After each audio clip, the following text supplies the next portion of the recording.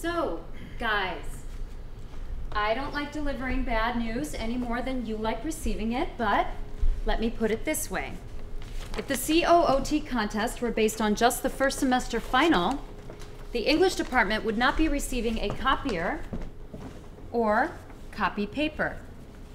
Instead of earning either of those rewards, all of you would be released from your positions. I know you don't care, Denise. You're retiring, but your scores still count. And the rest of you could, of course, reapply for your positions after turnaround, but the labor market being what it is, I can't imagine that's what any of you want. I don't see my scores. Where are my scores? The one hope for you all is Shelley. Oh my God. Look at her scores, especially the literature content.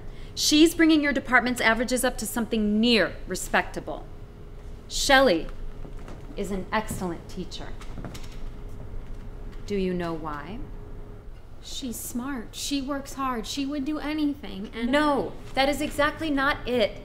That is a flat earth, intelligent design view of teaching. Shelley is a good teacher because the data say so. Her bar is bigger than any of the other bars. It's science.